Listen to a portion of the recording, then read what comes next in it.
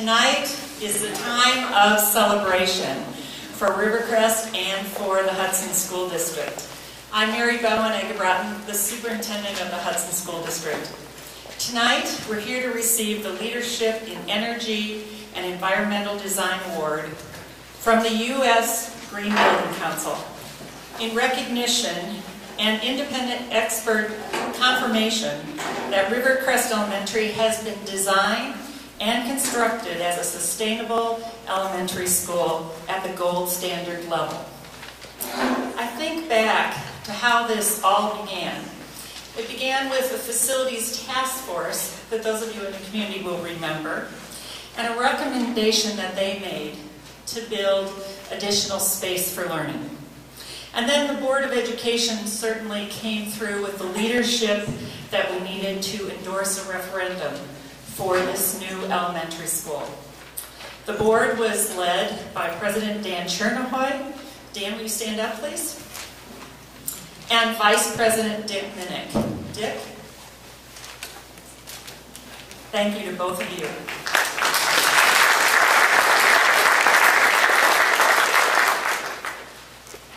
The plan was to design a high-quality community learning center and an environmentally friendly school as a model for our children and for our community. Some said it couldn't be done, and others said that it would cost too much.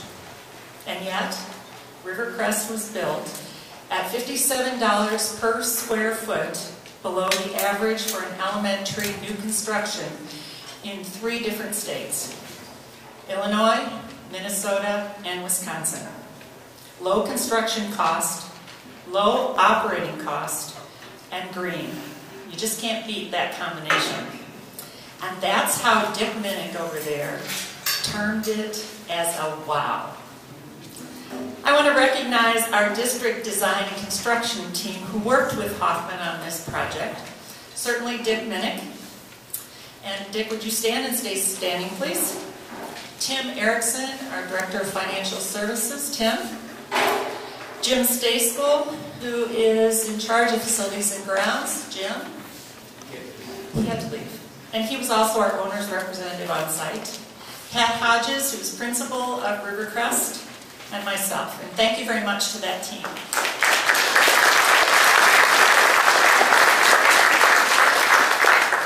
What we envisioned for Rivercrest came to pass. And although the Rivercrest project progressed very smoothly, the building doesn't become a school until the first staff and students move in. So I'd like the Rivercrest staff, those that are here this evening, to stand up. Please stand. Stay standing. Oh, they're back there. That's why they're all waving at us. They are standing. So that we can recognize them for their work to open Rivercrest and make it a school that continues to be focused on earth-friendly learning and practices. Thank you very much.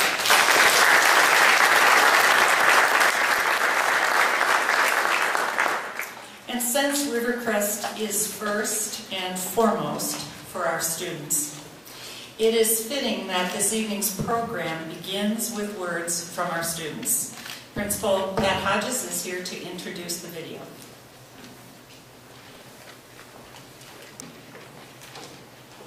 When we were talking about the ceremony for tonight, we talked about what students we would have speak, and that's a hard thing to decide. And I was speaking to my counselor, and she reminded me that Hoffman had come out, the marketing department, and had done interviews with our students. And I looked at the video and thought, wow, this is perfect. They did just a wonderful job, and you're going to see how much our kids know about our building and just the importance of it to them. So with that.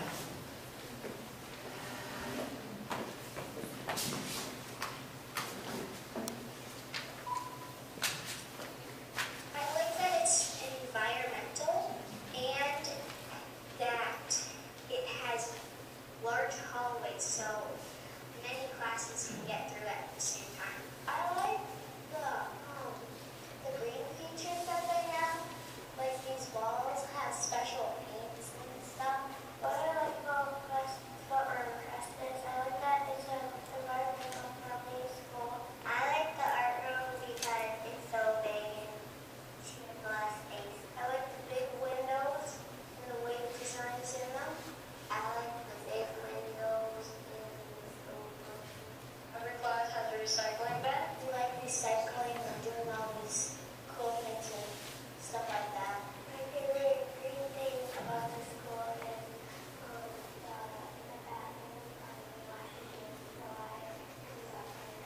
because like save the water, if you the liquid to go flush it up, and the solids you flush down. I like the bathrooms because the sensors in the sinks, if you just put your hand under them, they'll turn on, and if you take your hand out, it'll turn on. I like the sensory lights and how if you're not in the room and like say you forget to turn on the lights or something, they will eventually present on you.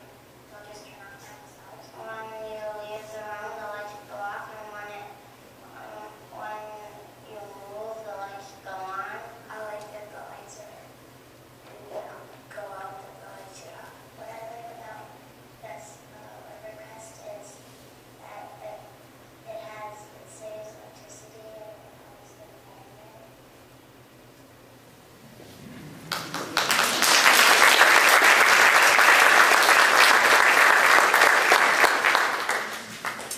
Leave it to our students. And certainly these students represent the other 500 plus students that are in the school and students who will be coming in the future who are learning about green practices. And as I hear from parents, they're taking those home and saying, you know, we need to turn the lights off when we leave this room. So we're hearing a lot about how that is continuing on outside of Rivercrest into the homes as well. Just before we move on, I want to recognize some other students. Certainly the students in our high school beginning chef class who provided the refreshments this evening, and the music that was provided by our middle school and high school orchestra students. So join me in thanking them.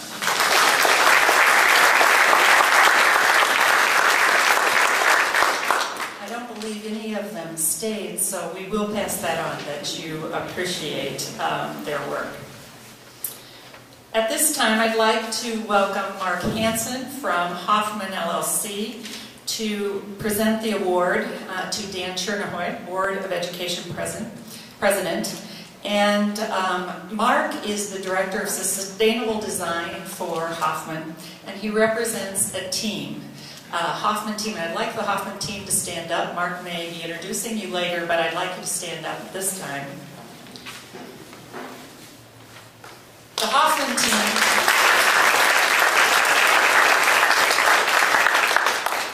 Hoffman team was our partner in this endeavor. And one of the reasons we selected this team as architect and construction manager was for their expertise in green design and construction. And we definitely learned from them through this process. They pushed us and challenged us, and we benefited from their expertise. And throughout this project, and we look this evening and celebrate the effort and the work that they have helped us accomplish. Mark?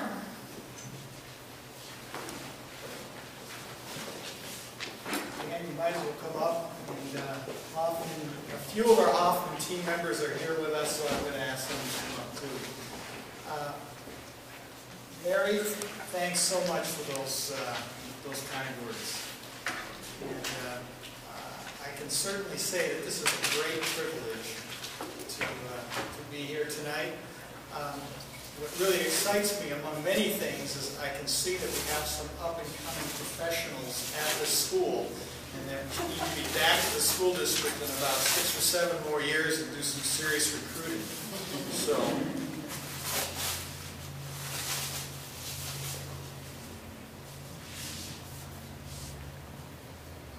We have with us tonight just a few of our team members. It would be great to have them all here, but with the various parenting responsibilities and everything else, here is a small sampler of some of our team from Hoffman. Rivercrest is a very, very special place. It is, I don't think you quite know yet how special it is, but it's something that is already gained national recognition, and it's going to be getting more national recognition. Hoffman feels very, we get a chance to work on a lot of different types of buildings. And some are schools, some are office buildings, some are retirement buildings, and so on. but it's particularly rewarding and exciting for us to work with schools because the match to our mission is so good. Mary shared with you a few things that are so special about the school. And I'll just add a couple more, but one of them is every year professionals around the United States gather at a national meeting called Greenbelt. And at that national conference last year, we were there and we talked a little bit there's a schools committee representing all 50 states.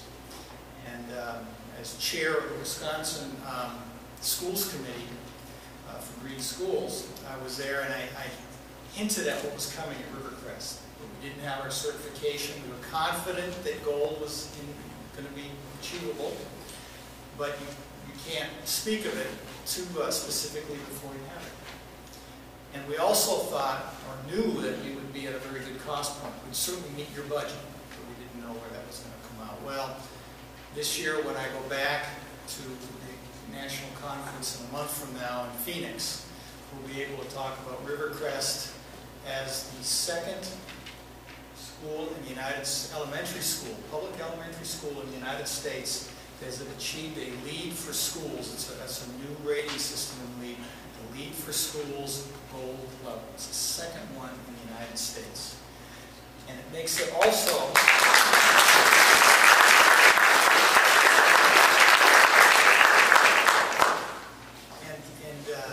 and as you would expect, it is the first one in Wisconsin at any rating to be a LEED for schools certified school. And so you're really breaking new ground, and as the word gets out that you are $57 per square foot below the regional cost average, which you just heard, or if you like percentages, if you're in perhaps 29% below the regional cost average for new elementary schools completed in the states Mary mentioned in 2008, it is just something that is so remarkable. To get there, I think it needed 3 C's. One C was conviction. We were convicted that this was the right thing to do. And second C is collaboration. And collaboration with the whole school team. I mean, everything from the board to the administration, to the principal, to the teachers, it is to the facilities people. It's just been a wonderful collaboration. And it's now spread that collaboration to the community. Couldn't be more pleased with that. And then we have the collaboration from all the subcontractors and material suppliers. And of course, one that has been very special to us with Anderson Windows, because we had a certain challenge of the performance we wanted. I think it was Aaron Hawk was the name, mentioned the windows in your student. He liked the big windows and the views. Well, that is exactly what we wanted. And we worked with Anderson on a new window that you have here, and we now are putting in another 5 projects around because of work that was done in collaboration with Anderson. So that is the kind of collaboration that it takes to pull this off. And finally, it takes some courage. There are those times are you on the right path here? Is this the right thing? Is it worth that extra money to do the certification, even though it is within your budget? Is, all those things that you have the courage to carry out your convictions. And so now there's not much left to be said, except we have one more step, and that is now that we have this great learning tool that is an ongoing living laboratory, perhaps only halfway there. We now have to make this work in the lives of our students and make this an ongoing living lab in green education and green living. And I'm sure you're up to the challenge, and we're certainly going to be there with you as we watch this school perform as we go into the future. So I want to present the U.S.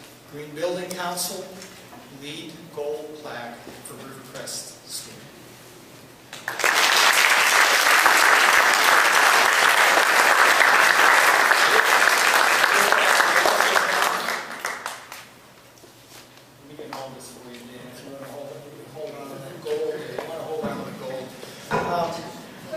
just have a picture to go on the wall of the school that commemorates this event, the official letter, a picture of the school, and congratulations from Hoffman and the U.S. Neighborhood Council. Congratulations.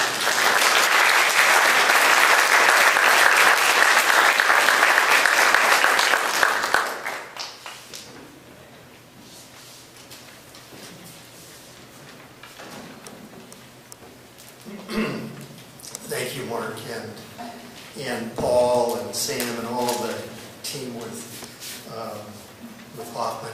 We were really pleased with the project that was done, the partnership associated with the project, and believe me, this school, I think I can speak for my fellow board members that we're extremely pleased with the end result.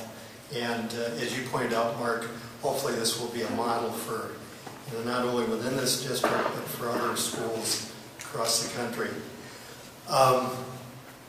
One of the strategic goals for the Hudson School District is for students to learn and apply environmental sustainability in their personal, professional, and civic life. How better for our students to learn and understand this important goal than through this school that is a statewide model of sustainable design and practice. In addition, this school has become a teaching tool, as Mark pointed out, for this district so that our students can learn to become better stewards and caretakers of this beautiful community in River Valley. I'm also extremely proud of the school as a center for learning, as with all of our elementary schools, but I'm also proud of the fact that together with HSD 2025, it has become a true impetus for change for this school district to rethink its practices and the impact we have on our environment.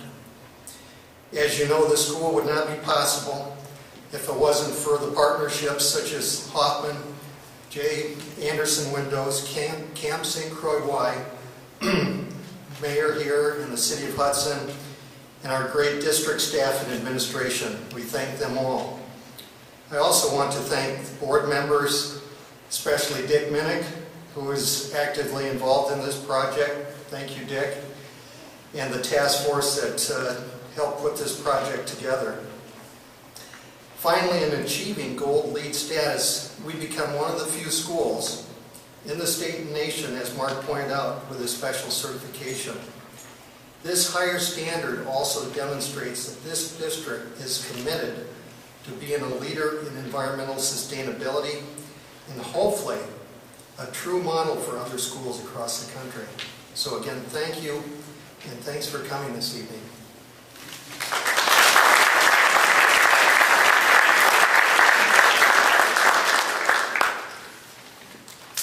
You know, we heard it from our students that the windows in Rivercrest are certainly enjoyed by both students and staff and visitors, and I know Pat Hodges has told me on numerous occasions that's something that visitors and guests who come to our school, to Rivercrest, talk about. The windows and what a joy it is to look at the surroundings, how they play with the light that comes into this building, and they support the design and the attractiveness at Rivercrest and also the sustainability. And certainly we have Anderson Windows to thank for that, in partnership with us and with Hoffman to create a brand new window for this building. And that partnership is a very important ongoing partnership with us, and Jay Lund from the Anderson Corporation is here to speak to us.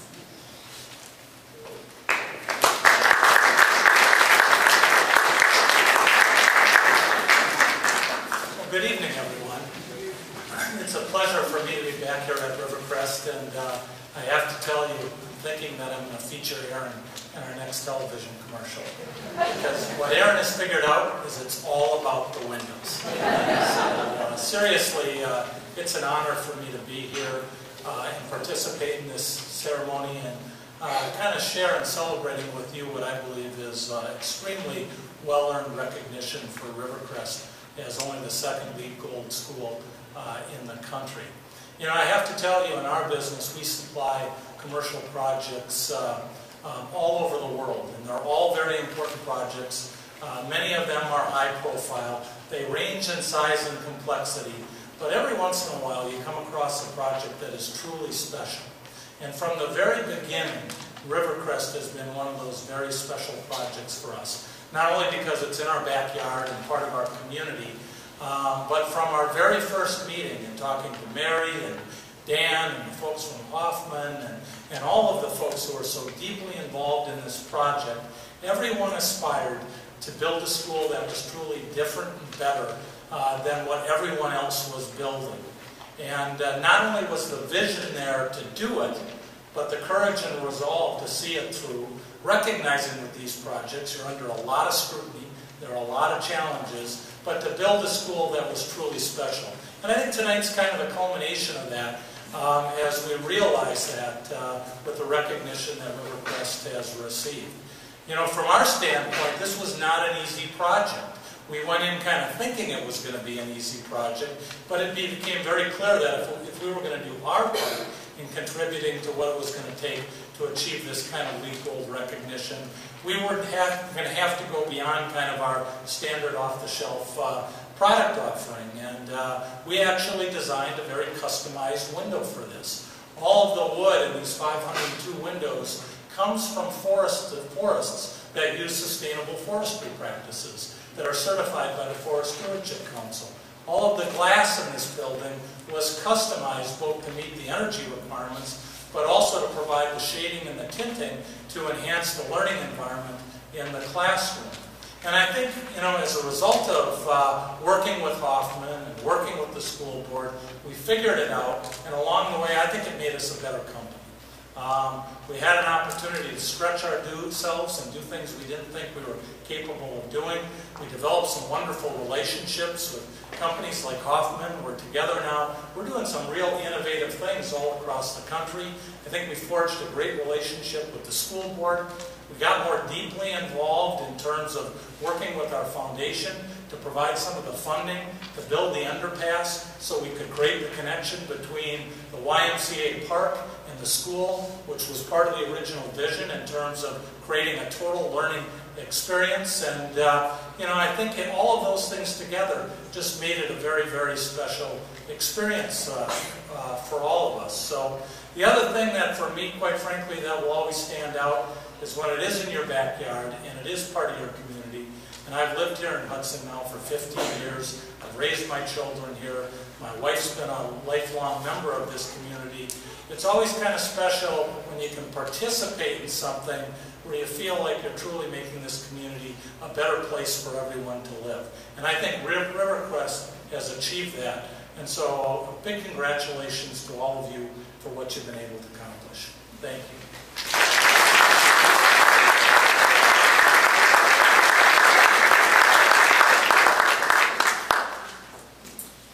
And we'd also like to thank the City of Hudson for working with us, starting with annexation, moving through construction, through building inspections, and certainly now with public service support. And the City of Hudson Mayor, Dean Knutson.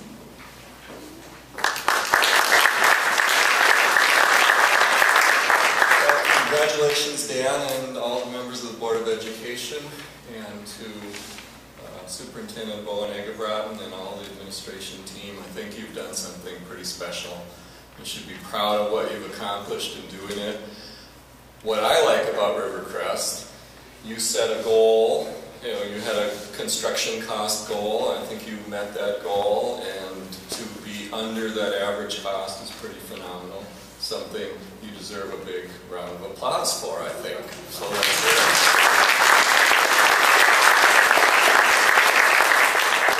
Well, the L in the lead is for leadership, and I think you've clearly shown that you've been leaders first in the state for this type of thing, working with, you know, the great window vendor, window manufacturer, but they've actually come along and probably reached a different level because of working in this partnership. That's an example of leadership. I think that everyone in the community has already learned some things. I can certainly say I've learned some things by watching what went on. The reuse and recycling of construction waste such a simple common sense concept that you know that on most construction sites there's simply big dumpsters and everything is going in there. And here it wasn't done that way, and that just makes a lot of sense. And you can see that, hey, here's a learning thing. So leaders have to have followers, and I think you gained a lot of followers by taking the lead and showing that something can be done in a cost-effective way. It's good for the environment, and it makes a lot of economic sense. The one that affects the city of Hudson probably more than any other is the water usage. We provide your water, we treat your water, we chlorinate it, there's fluoride in there, we take out the iron and manganese, we do all of that. Once you're done with it, it becomes ours again, we treat it and process it again. And of course you get charged for that, but not too long ago we built a $5 million new well and treatment plant, and just this year we were on the cusp of building another one. And we decided to take a step back from that and look at our entire rate structure. We've got a very old-fashioned 1950s style rate structure where the more water you use, what happens? The less you pay. And now there's a kind of a new thing of conservation rate structure where it isn't that way. If you use sort of a limited amount of water, you get it at a very inexpensive rate. And we're going to start looking at that. We decided to wait and hold off on that because when you see what you've done here, I don't know the numbers, is it 20% reduction? Something of that sort in your water usage over what it typically would be? 40. Okay, 40%. And that's huge. One of the things that drives our need for wells and treatment and so on in the city is lawn irrigation. And there have got to be better ways to do that than what currently is being done. So I'm hoping I've learned something. I know that the students here are learning. What a fantastic opportunity for them to learn as they're learning the rest of their schoolwork, to learn about some other environmental principles, energy efficiency principles, and so on. So congratulations to you. You should be proud.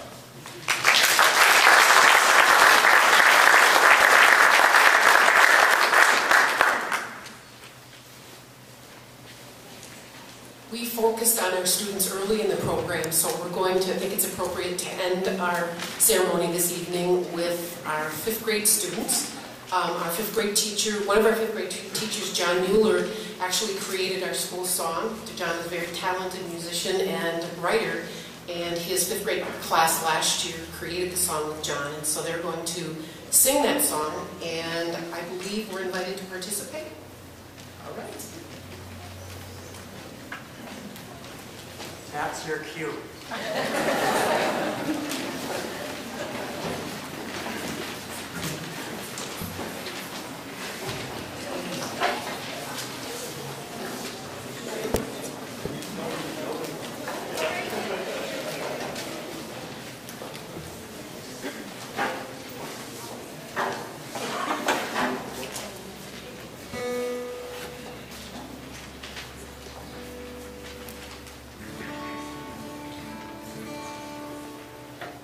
As I tell my students often, as writers we often get ideas for our writing at very unexpected times.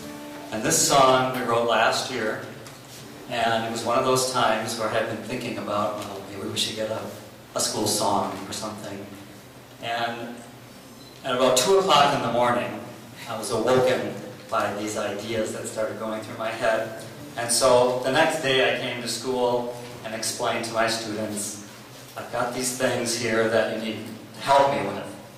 And so we spent a couple of days kind of brainstorming different ways to put the words together and different ideas that we might be able to add to the thoughts that I had. And so we ended up with this song. And we call it Light of a Brand New Day.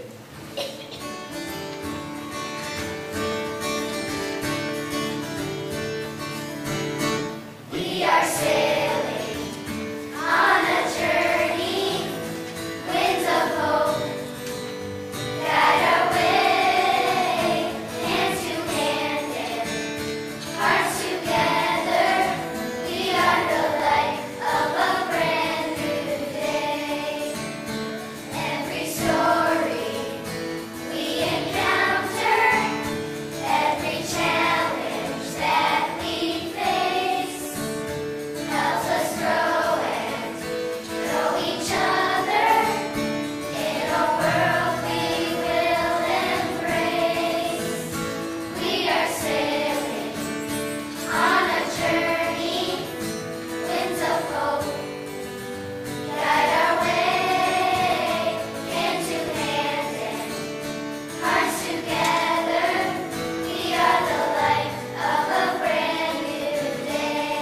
see, the chorus is going to be sung several times during this time. And towards the end, we're hoping that you've learned it and that you're going to start singing with us. Like a river.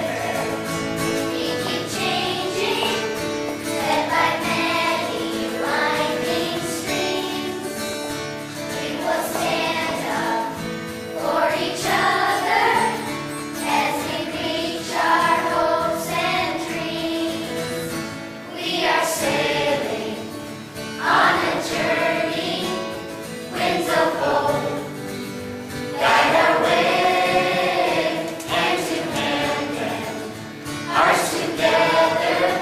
We are the light of a brand new day.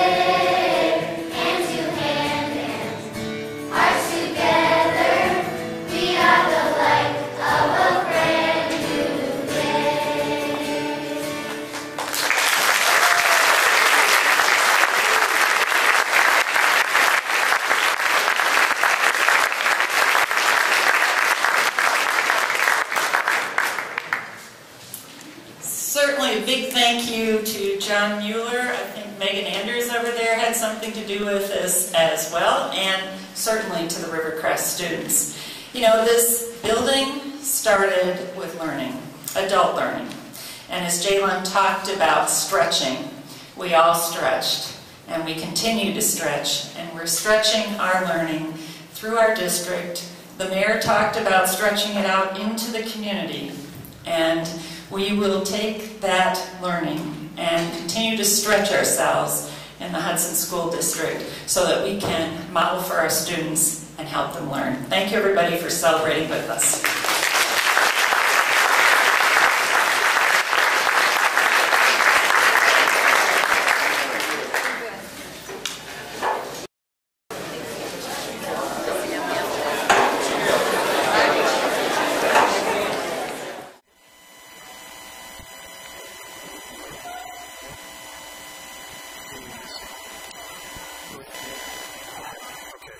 We do have a quorum.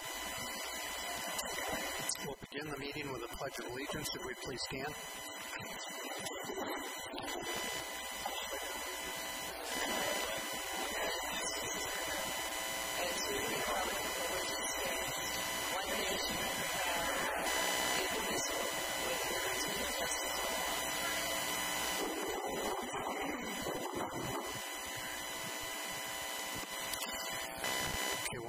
Through the agenda here. Board members have a copy of the agenda in front of them. I'll entertain a motion for approval of the agenda. Mr. President, could I just make one comment to the board and to our community members who are watching? I do have a daughter and a son-in-law who are in labor and delivery at the present time. I'm going to be watching myself, a little unusual, but just know that, and I may have to get up and leave at some point during the meeting. So thank you for understanding. Okay. Certainly, Mary. Thank you. Again, the agenda is in front of you. I'll entertain a motion for approval of the agenda. Mr. President, I move approval of the agenda as presented. We have a motion by Mark. Second by Brian.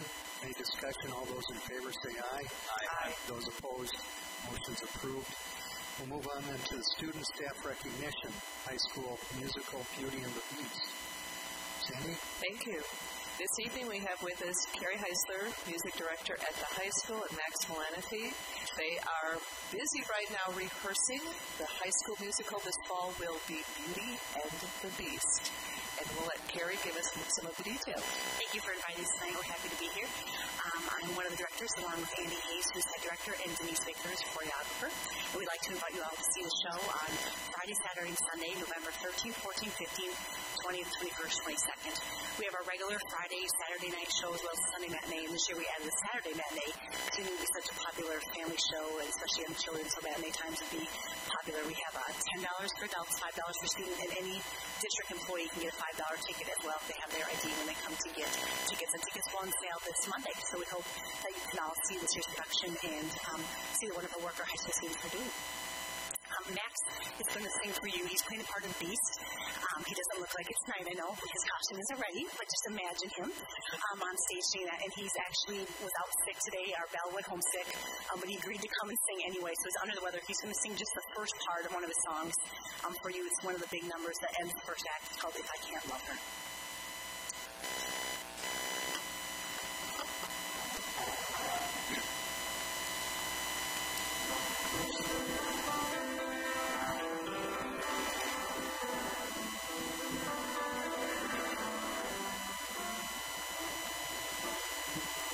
And in my twisted face, there's not the slightest trace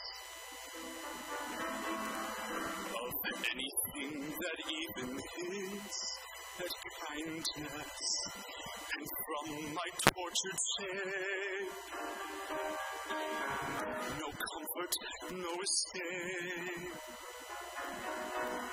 I see deep within is utter blindness, hopeless as my dream dies, as the time flies, love a lost illusion, helpless, unforgiven, cold and driven to this sad conclusion. No beauty could move me, no goodness improve me, no power on earth if I can't love her. No hope she would do so, no dream to pursue. So I finally know that I will always be in this hopeless state and condemned to wait for death to set me free.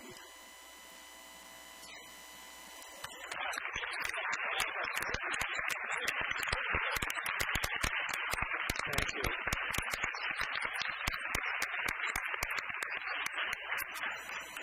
Wonderful. Thanks, Matt. Mrs. Heisler. Can't wait to watch that production. I wonder how he sings when he's healthy.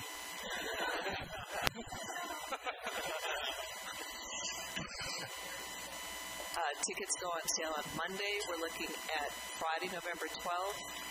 I have the 12, 13, 14, 15th, 21st, 22nd, I think is what I'm recalling as far as dates. Do I have that right, Carrie?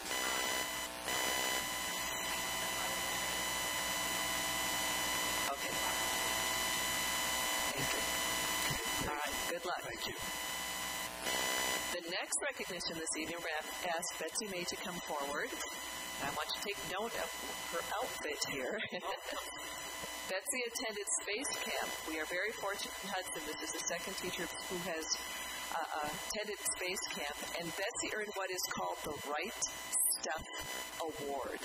And that award comes from being a leader, a team player, being enthusiastic, which she gets with a capital E, curious, a full participant, an example of someone who wants to learn more. Those are some of the things they looked for during the camp. And Betsy came out with the Right Stuff Award. Congratulations.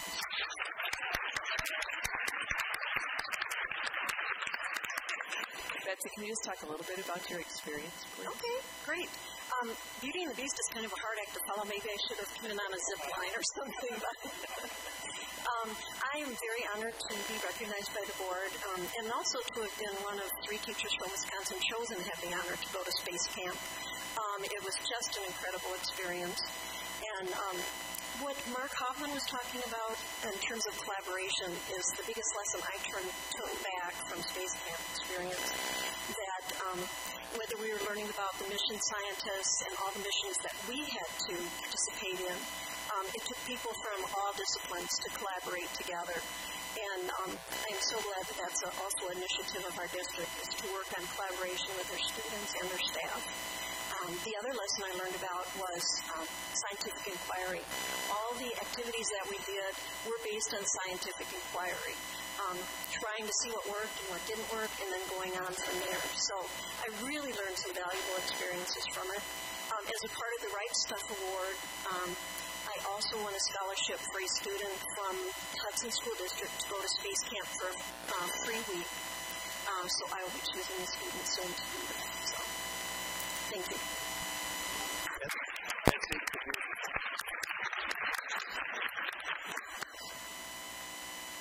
Betsy, could you come back up here for a certificate? We have a certificate that reads, Certificate of Excellence presented to Betsy May in acknowledgement and recognition of your outstanding achievement. Thank you very much.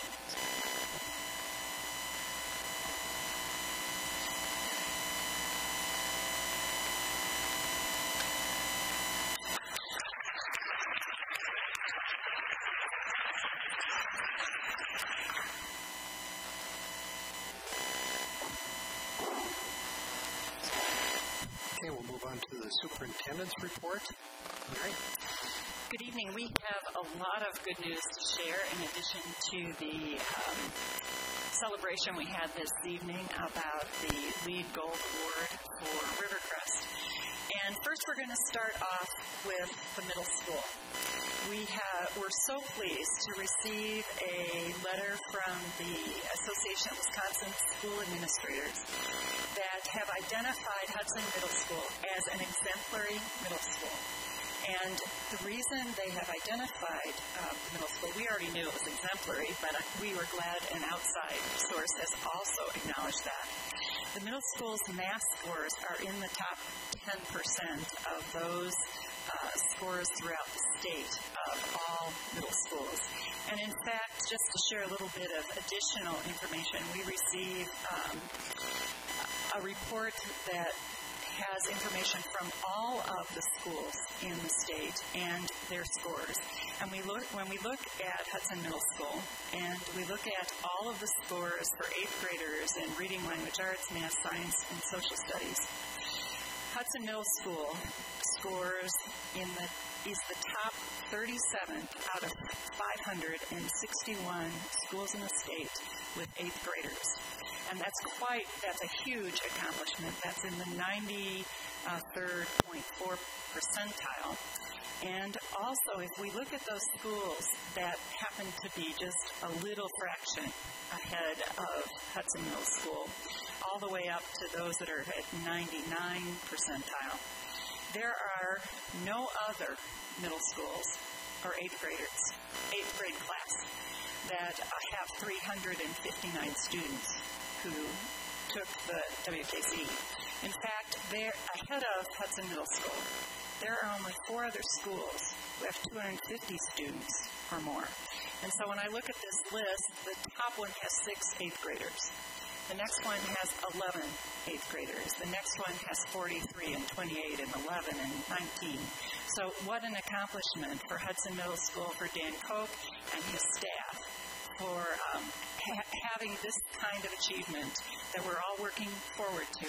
It's not only the middle school, the 6th, 7th, and 8th grade teachers and support staff and administrators that we congratulate, but we also congratulate our elementary staff, because the middle school does this because of the work they do, but it comes all the way through the system in a systems approach, and you can see this in action, and this kind of recognition is great for us to have. So Dan, will you come forward?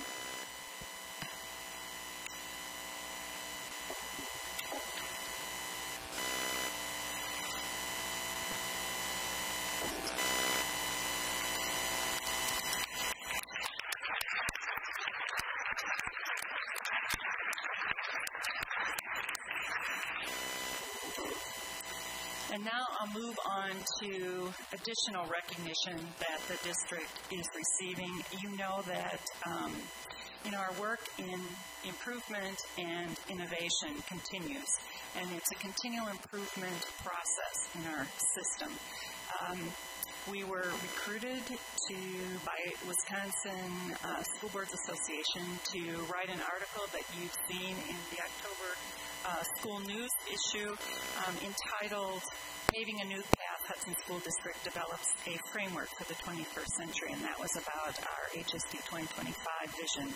We've also, in the October 2009 issue of Wisconsin Teaching Today, the September issue, we have 3 articles about the district, and so we're continuing to be recognized throughout the state as a leader. We have 3 presentations coming up in state conferences or conventions that I just want to highlight. The first one is at the 2010, the January Wisconsin State Education Convention that we hope some of you will be attending. And that presentation is entitled "Learning from Global Neighbors, Thailand-Wisconsin International Sunrise Program." Certainly it supports our global literacy. It highlights our global vision and the culture we're developing in the district that comes from HSD 2025. And we are doing this in collaboration with the Department of Public Instruction because of their support for the work that we're doing. Another one that we are presenting at the State Education Convention is a catalyst for change, transforming a district, and that is really the Rivercrest story that we heard this evening.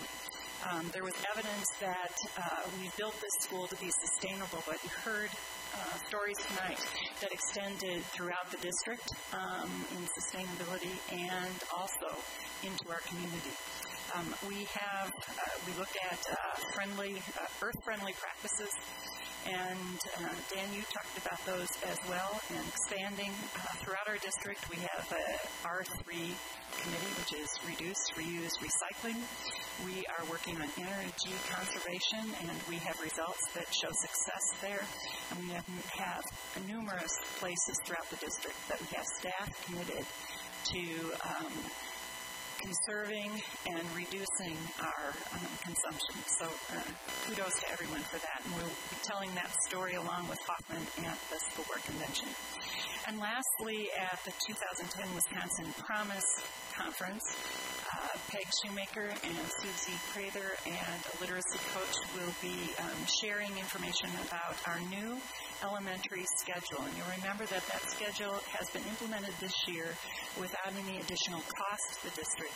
It includes a guaranteed literacy time for all K through 5 classes, an intervention block to help students and support their learning, and then collaborative time for all of our grade level teachers. And again, I just point out at no additional cost. That's quite an accomplishment and one for us to share with other districts. And so I appreciate Peg and Susie and the literacy coach doing that. So kudos to everyone who is working to improve our practices and to innovate in Hudson School District.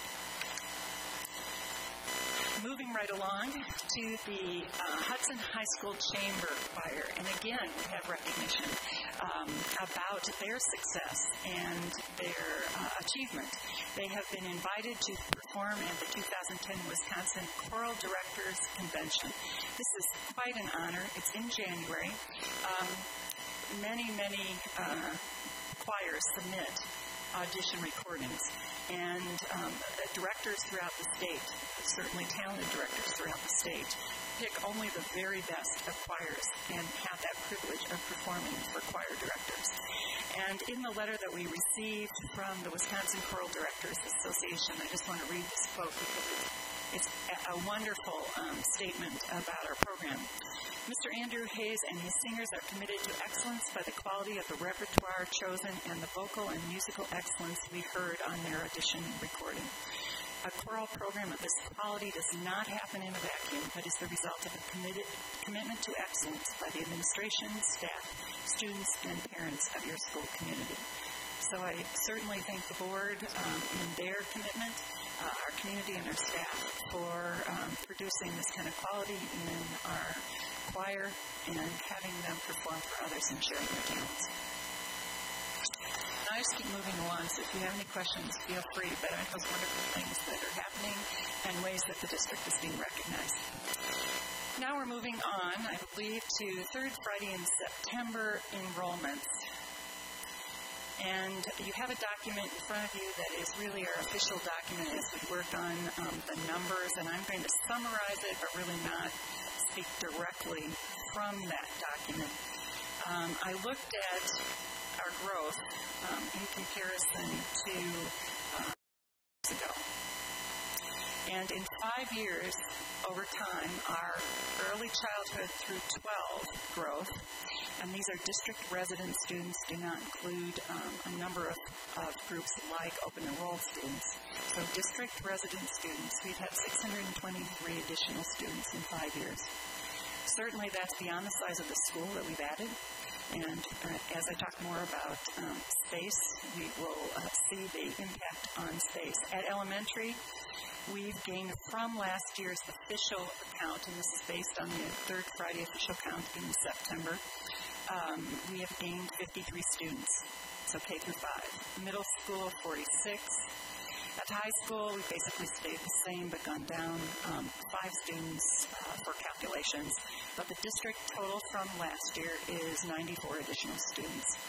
You remember that we had some growth last year, but that had been quite reduced, and now we are gaining again, and that growth rate is starting to escalate, again, even during the recession that we're experiencing. I believe that people are continuing to come to our community because of the quality of the schools, the quality of education, the educational excellence that we see and we've seen this evening, many representations of that. If I look at the elementary schools, we have 3 schools that have growth this year, Willow River, Rock, EP Rock, and Hudson Prairie. Now, we would also expect that Rivercrest would have growth, but because of the action that you took to adjust the boundaries, that growth has really been shifted to Rock at the present time, but we do expect that Rivercrest will pick up in the future. When we look at the middle school and capacity at the middle school, I'm going to talk about that in just a minute, but just at one point, we are now 86 students over capacity and continuing to be concerned about that, so we'll talk more about that in a minute. At the high school, although we have basically stayed the same or 5 less students, if we look at incoming classes, 9th grade and 10th grade, they have increases in enrollment. So we have 16 additional students in 9th grade and 15 additional students in 10th grade. And as we add more students from the middle school that's growing and from the elementary schools, we're going to see that growth move into the high school, and then we'll be out of space as well. I looked at our numbers in comparison to Hazel Reinhardt's projections from 2008. And last year we were off in those projections. She was quite a bit higher than we are. But we are making up ground at the present time. At the elementary, our actual enrollment is 25 students less than her projection. That, in the world of statistics, that's not real significant. And then at the middle school, we're 10 students less. That's really just right on. And then at the high school, we are 15 students less. Now, again, we are gaining on her enrollment projections, and that is concerning as we think about space for learning for our students in the future. But we are continuing to grow, and we're specifically looking at our district resident enrollment and what's happening to that. In open enrollment this year, we have, this is a change, we have 13 students more that have left us than coming in. And that's really as a result of virtual education, online learning. Those schools are continuing to develop across the state.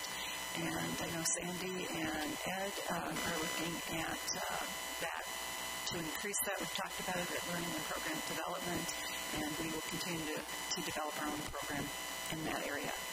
Do you have any questions on enrollment? I'd be happy to answer those before we move on to the middle school. All right. Middle school. As I said a few minutes ago, Hudson Middle School is beyond capacity. We have an increase of 46 students and increasing that over the capacity by 86 students. So we are continuing to experience growth at the middle school as the elementary students move through.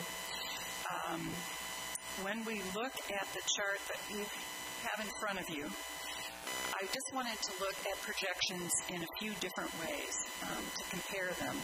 And so I looked at Dr. Hazel Reinhardt's projection, and although I wouldn't call it liberal, I just used it as an estimate and to see where we were in relationship to that with some more conservative estimates or projections.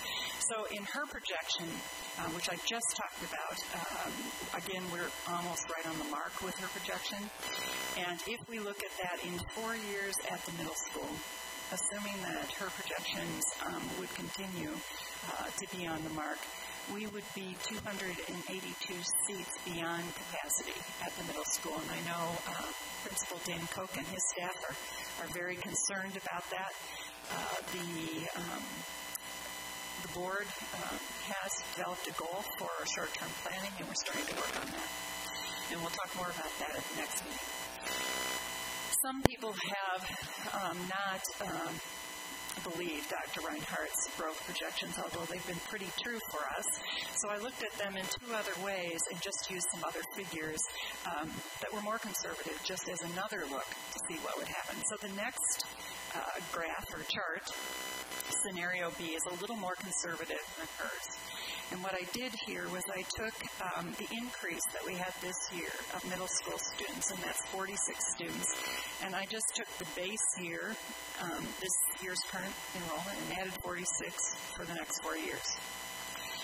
And what happens with that, we are 270 students over capacity in 4 years. Very close to Hazel's, but just a little bit down. Again, very significant growth, and growth we need to be concerned about when these are all growth figures over capacity.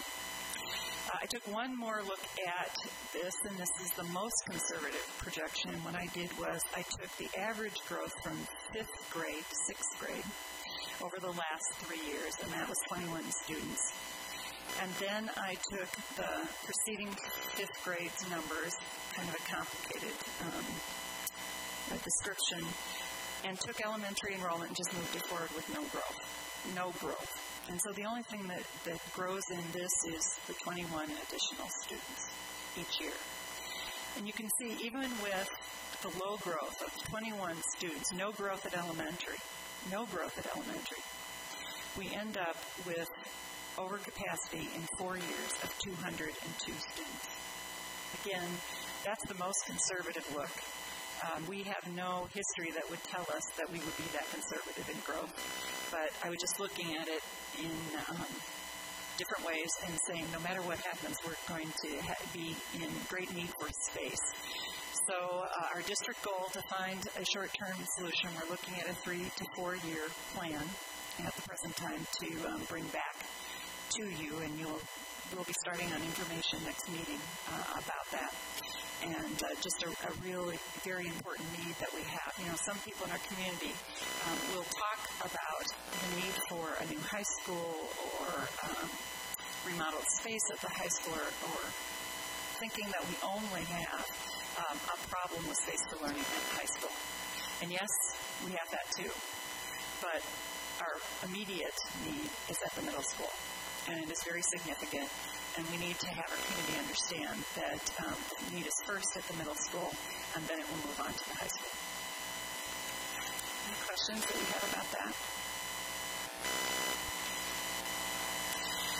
Right, then I'll move on to a China-Hudson global connection. As you know, global literacy, we are starting with an implementation priority and a district goal of that for coming from HSD 2025, providing opportunities for student and staff to pursue international travel and exchanges is certainly one of the action plans of our graduate learner outcome in global literacy. And we have a belief statement that says all students and staff need global connections and experiences. You know, our high school staff right now is taking advantage of those global connections and starting with a social studies trip to Paris this year for students and a choir trip to the Czech Republic and East Central Europe. I heard, I'm not sure if the number is exactly correct, but I heard a little less than 100 students are interested in that choir trip. So, you know, we have a lot of students taking advantage of these international experiences. We had one last year as well, and certainly that's a great experience for our students. The state of Wisconsin has established a partnership with the province of Heilongjiang, China, and they are sister states, and they have cooperated for a number of years in commerce, agriculture, and I have been selected as a Wisconsin ambassador to participate in the Heilongjiang Wisconsin Administrator Shadowing Project, along with 7 other Wisconsin superintendents and 4 Wisconsin principals.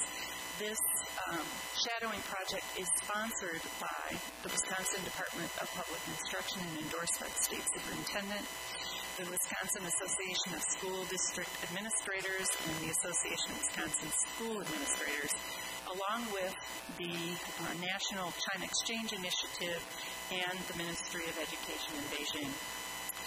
This program pairs a public school administrator from Wisconsin with their counterpart in Heilongjiang, China. And I have been paired with Mr. Zhao, who is the vice principal of Harbrun No. 6 Senior High School. And Mr. Zhao will be here in Hudson and in our schools November 14th through 16th. He will stay with me, and he will shadow me, and he will spend some time at the high school as well.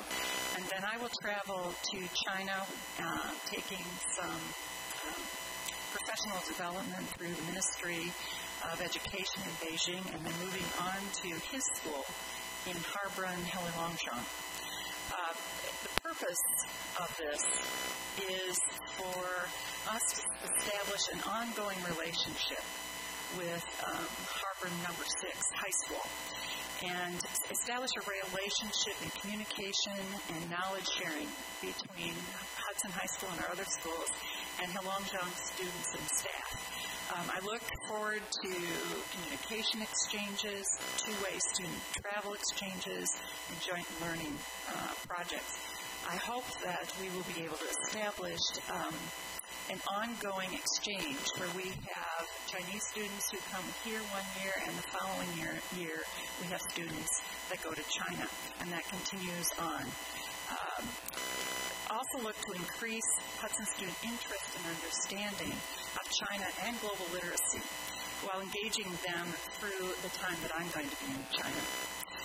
And since China is known for its science and math instruction, I will be looking at those instructional practices and see what we can gain. I will be reporting the findings and the things that I learn in China about their program to the district's High School of the Future research study team that you know is a district goal. So just a little bit about Heilongjiang province and Harbin, because this is the area that we would, I hope in the future, be sending students. Heilongjiang province is in the northeast part of China. It's actually the most northeast part of China. It has 30 million people, and it's the capital city. Harbin is referred to as the ice city because it's very cold. It's just next to Siberia. It's also referred to as the Oriental Moscow or the Oriental Paris because it is a mix of Western and Chinese cultures. So a very, very interesting place and very different from what our students have experienced. So I'm looking forward to this kind of experience for our students. It's the biggest city in northeast China, and it's one of the most important industrial cities in China. It's the country's largest capital city. It is a front runner in auto manufacturing, food production, medicine, and research, to name a few, and it has a very advanced transportation network. They have 5 railroads that go through the city and move people about. So it's a great place for our students and staff to have this kind of exchange in the future. Just telling you a little bit about preparation activities. When Mr. Zhao comes here, we'll have a welcome reception. We're planning for a tour of district buildings and operations, dialogue with high school staff, classroom visits, visits with the Global Literacy Curriculum Committee that Sandy is leading, and the professional staff development team, community introductions in Rotary and the Chamber of Commerce Leadership Hudson. He will attend the high school's production of Beauty and the Beast. We'll have lunch with the Mandarin language students that we've also initiated this year, and there will be a tour of the Hudson community in Twin Cities. Now that's very short. His days will be full while he is here, and once you have the opportunity to meet him. For my visit to China, we're really in the preparation stages right now. I have just sent out an email to all of our staff introducing this trip, or this exchange, and I have sent out dates in November for staff to come to volunteer meetings to plan activities while I'm gone. And we're looking at helping using technology, helping our students engage in this China experience. It could be things like Chinese geography, culture, education, and points of interest to be featured for the students during that time. We're going to assign each school a period of time to communicate with me while I'm there, and students will be able to pose questions. I'll provide a report to you when we come back, and we'll be planning for future student and staff connections and exchanges with the high school. I'm really looking forward to those meetings with teachers at elementary, middle school, and the high school level to see what they would like and how they would like to make connections and how we can do that during my trip, because it's very important to me that we engage students in this experience and we pique their interest in international experiences. So this is an opportunity for us to start a relationship with another global neighbor for Hudson students, similar to what we started with our Thailand friends. And we want this experience to come to life for our students and staff, and certainly build their excitement and interest in global learning in the future. The cost of this program for the school district is $1,500 because it is supported through grants from the China Exchange Initiative. There are a couple additional training trips that I'll need to make to Madison in preparation for my trip. And then there will also be some travel expenses while Mr. Zhang and activity expenses while he's here. If you have questions, I'd be happy to answer any of those. Questions have to be in Chinese. Next time, yeah. Remember, could you give me those dates again? When is it Mr. Zhao? Zhao is going to be. I think that's how you say it, Mark. November 14th through the, I said 16th, it's 19th. 14th to 19th. And then I'll just make a brief comment. I just think this is a wonderful opportunity for the Hudson District. China is and will continue to be a major player on the world stage, politically and economically. And I just think the value of these connections just cannot be Bryce and I think we're on. It's a very valuable relationship, and I think it's wonderful that you're taking the opportunity and representing our district.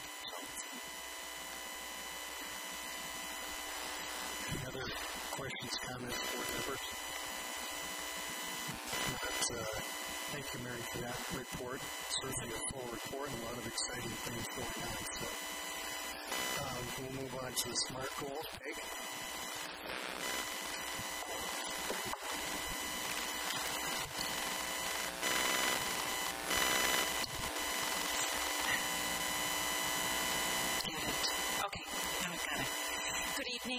It seems like we were just here, and part of our purpose in August when we were here was presenting the results of our goals.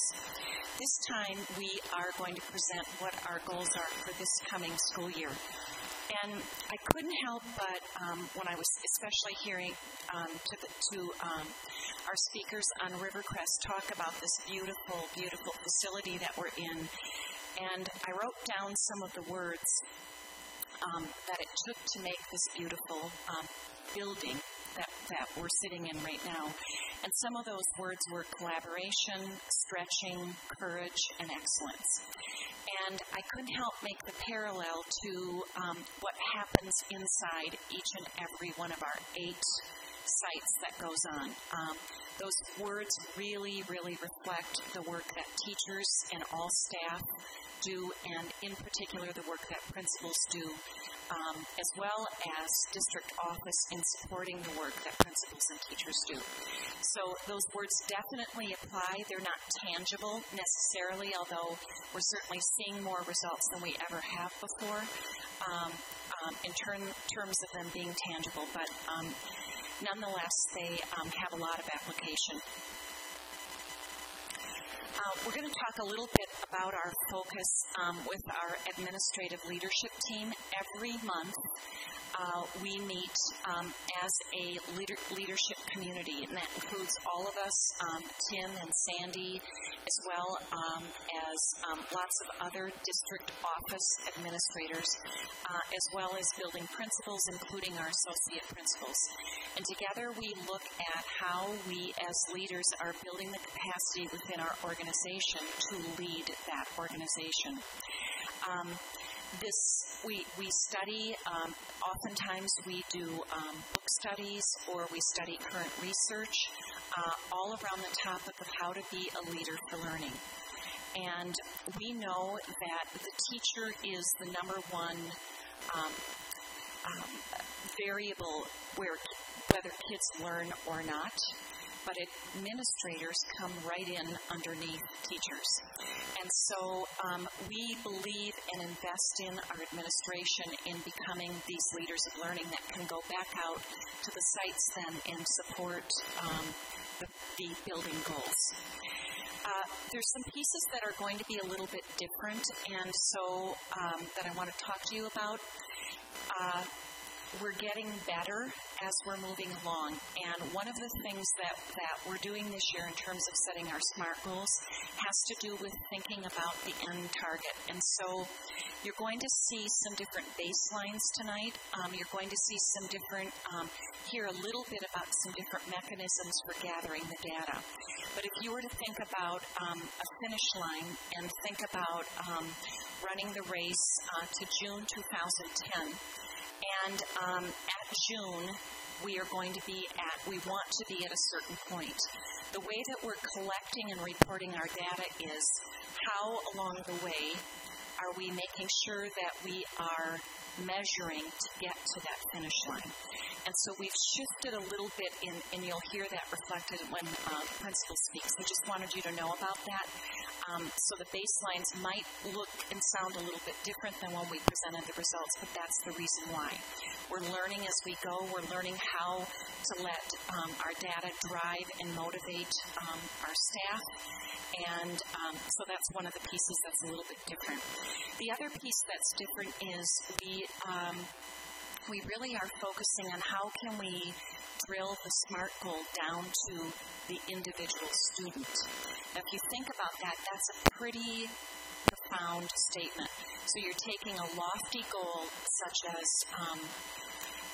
teaching essential knowledge and skills and assessing those for raising literacy levels.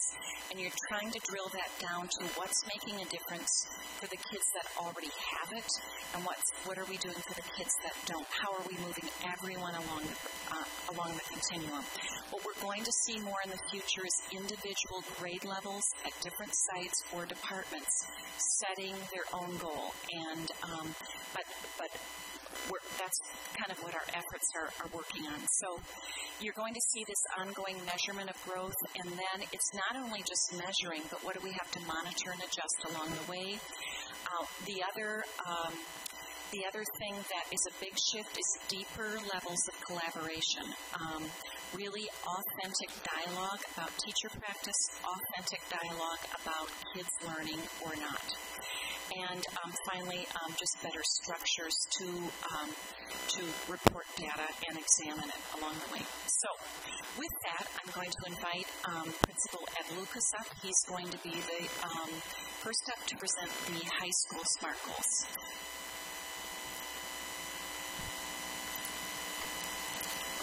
Good evening. To start with our baseline for a new SMART goal that we're establishing for this year, we have determined that 17% of all incoming ninth graders are considered at risk of failure. And this goal is in conjunction with our larger SMART goal that we'll be talking about a little bit later of increasing our A's, B's, C's, and D's with the general population. Our new SMART goal for this year, for focusing primarily on the ninth graders as one of our segments or one of our individual SMART goals, will be to reduce the number of incoming failures by 50%.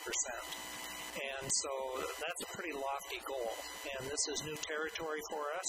It's going to require us to implement a couple of practices that we have not done before. I think we're ready to go to the next one. And to develop the structures and systems that guarantee intervention with our freshmen. And this is the process that we will use. We have been working on we've been working on the RTI, Response to Intervention, mandate that we have by the state, and we're connecting our work with our ninth graders with the RTI process as well, and that process requires different tiers of interventions, from low-level interventions to very specific interventions of taking individual students and working with them on specific skills. This process, our attainment of this goal, requires us to monitor all ninth graders who are at risk on a regular basis, using not only our teachers but administrators and counselors as well. And of course, monitoring and adjusting those results of those students that are enrolled in a freshman support group is significant, because we have taken our freshmen who are struggling, and the counselors have begun working with those individuals on study skills and issues that are causing them to fail or to not be successful. And some of the interventions that they are using have proven to be successful, and we'll continue to grow those as well. One of the things that we see with our freshmen coming into the high school, for those who struggle, is that they are not involved in activities. And we need to somehow get those students involved. We can't mandate it, but we can certainly encourage them. And we are going to use our senior students and our older students in the building to help us with that process by getting them involved, because all statistics show students who are actively involved in activities at any school level perform much better academically. And one of the last intervention that we're going to use is to take a look at a possible advisory system. We're a very large school with 1,658 students and approaching 1,700, and it is easy for students to get lost or fall between the cracks.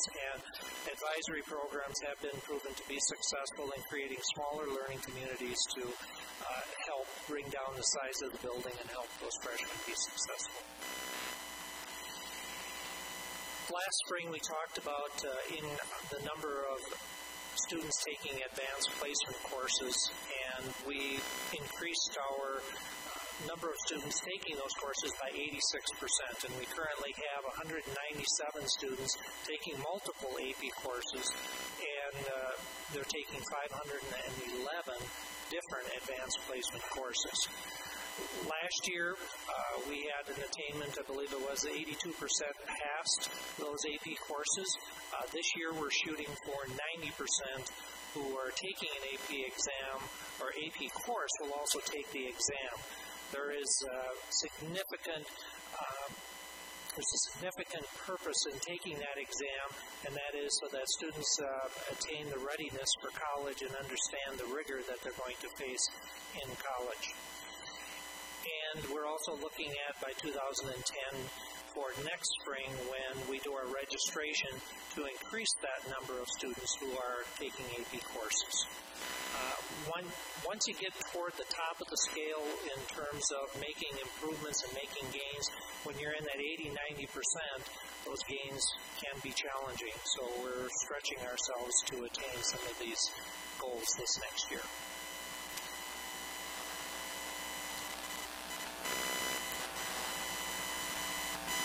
With the AP courses, our action plan is to offer tutoring sessions. We're very fortunate at the high school to have a donor who provides tutoring money to help all students at the high school.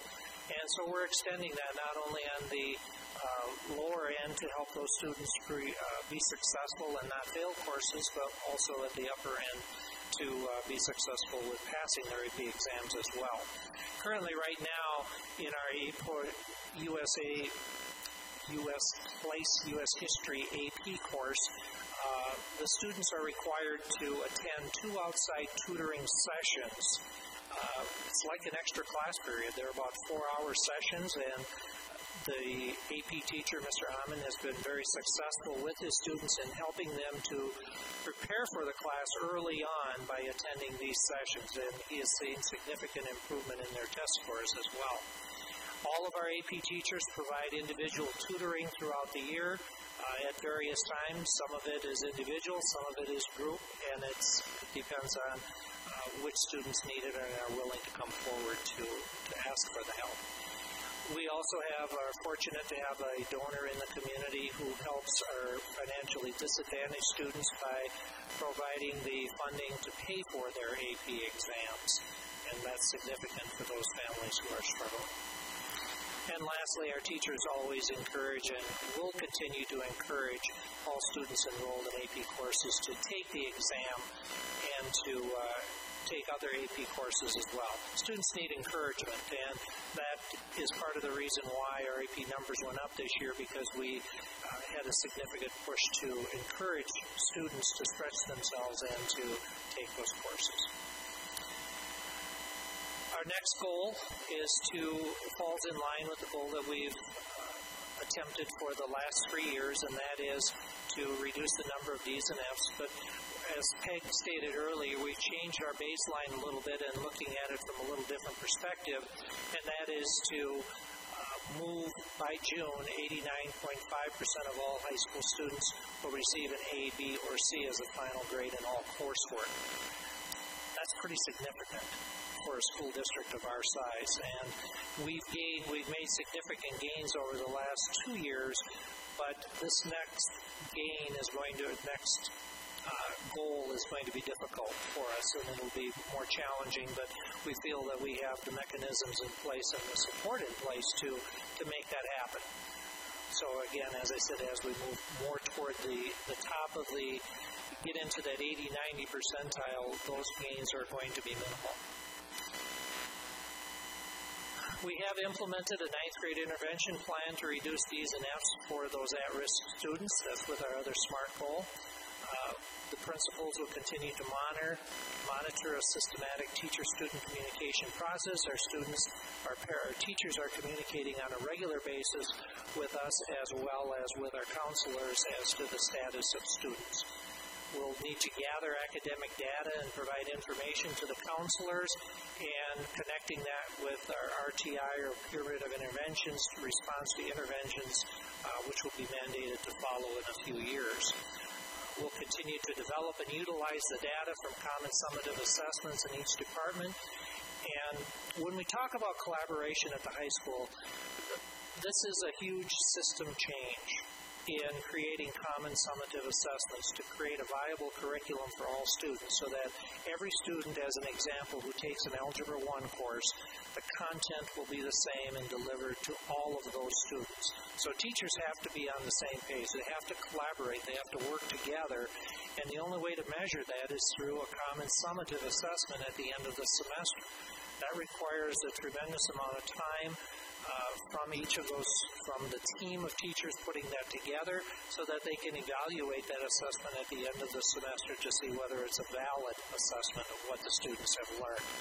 This is a shift, and it's taking us some time to do it because teachers have, for the most part, worked in isolation, and that's the typical model that you see at the high school level.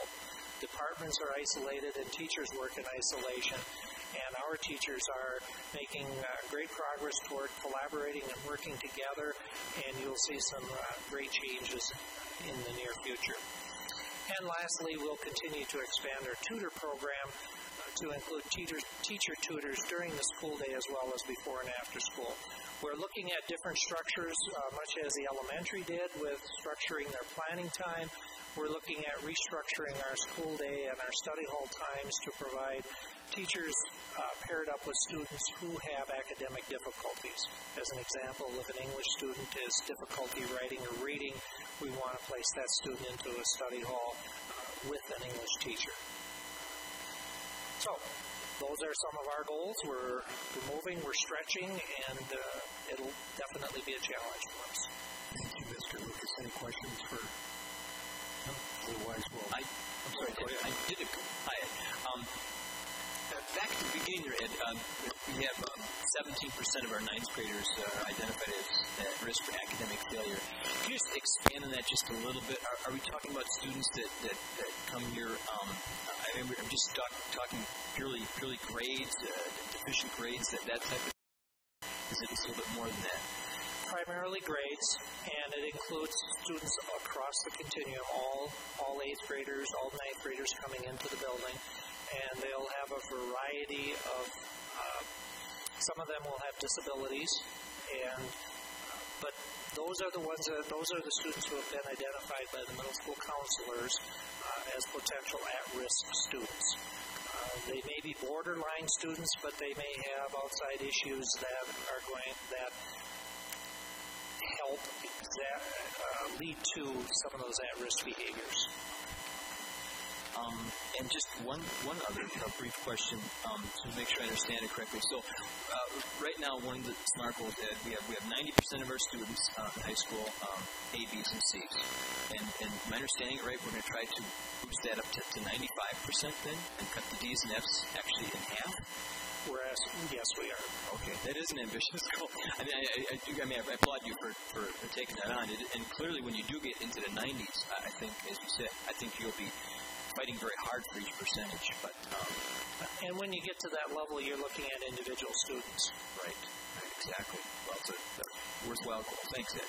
If I could clarify the students that were coming into 9th grade, one of the reasons that we received the information from the middle school and went with sort of that data as a baseline is when kids make transition to a different level, they're more at risk in terms of academic failure based on sometimes transition.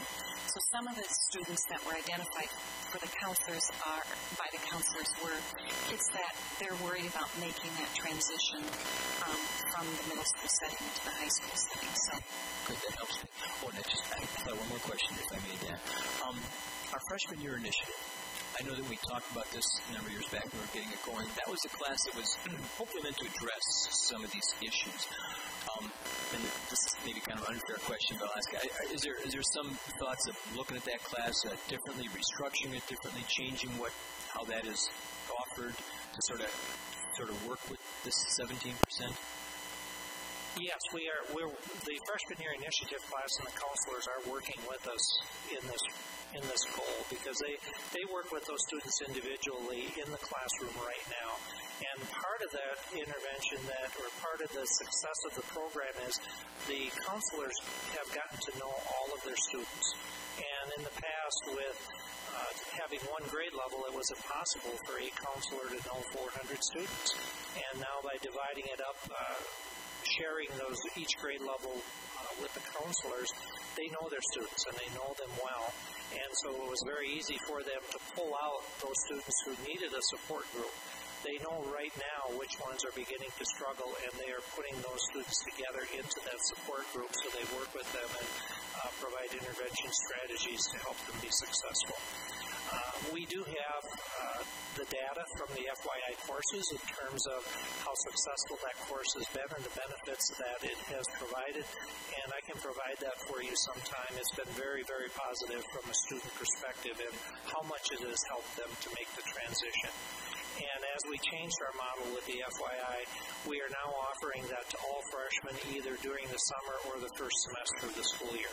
And that's made a big difference as well. So we get those students at the beginning when they enter high school. Thank you, Ed. Thank you, Mr. Lucas, and Mr. Koch will present the middle school goals.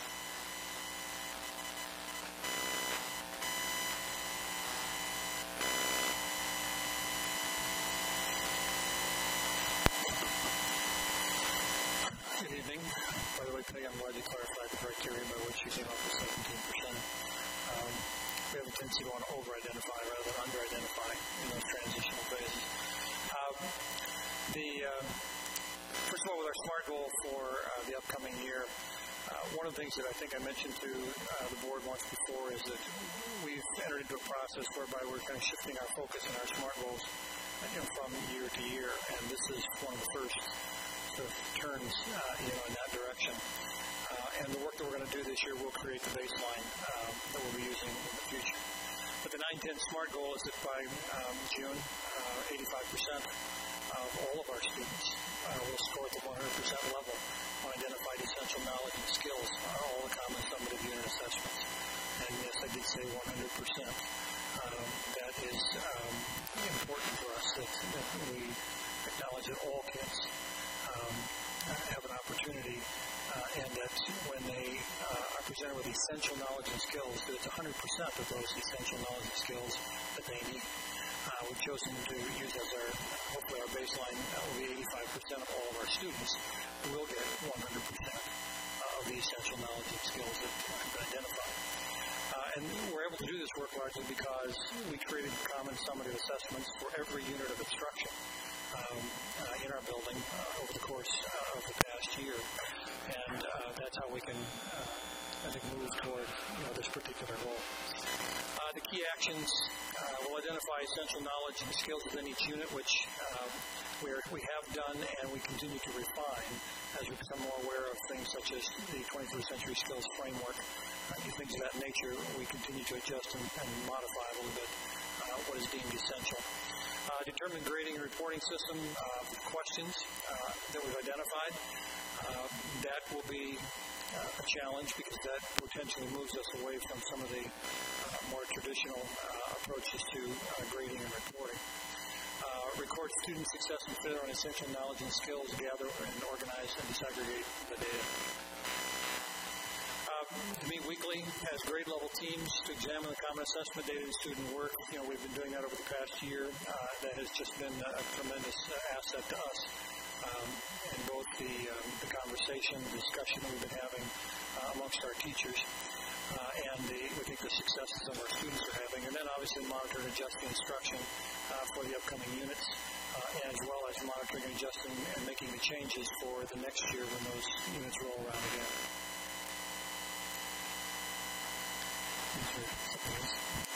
Questions for Dan?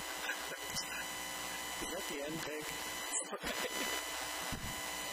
Thanks, Mr. Clark. Thank you. The elementary principals, as you recall, are submitting a elementary district goal, and so, but they each do have a part in discussing the goal and the actions. Good evening. I think you'll see a little continuation on the theme that has been started back from the Hoffman Group when they presented. You'll see some talk about the courage and the collaboration, the conviction that it takes to do exactly what we're doing. As elementary principals, we're excited to continue this process. We're going to continue to be focusing on our readers. And you can see the baseline up there. I think it bears a little bit of explanation. You can see this is 31% of all of our 1 through 5 learners are reading at or above grade level on their spring targets. Some changes in there that I think everyone needs to understand. First of all, that number might seem surprisingly low because if you remember last year we reported that 79% of our students collectively were reading at or above grade level as measured by the F&P and the DRA. This is a little bit different way of looking at it, and Peg alluded to it, and I think that it's been talked about a few times this evening, but we're going to be looking at our year-end target, and this will allow us to really look at a growth model and will really pay tribute to all of our learners all the way along the spectrum. So right now, according to those year-end targets, 31% of our students are at or above grade level.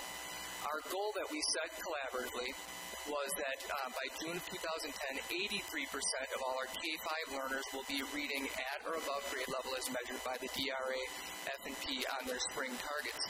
And with that continuation of the theme, it took courage to come up with our goal, and it will take conviction from all of us administratively and all of our teachers definitely to reach that goal. Thank you. I'm excited to share some of our key actions that we're doing as an elementary division. About a year ago, we principals have begun investigating and researching interventions or ways we can help all of our students succeed. And we are beginning this year, and actually we've begun for a lot of our grade levels, something that we call Target Time.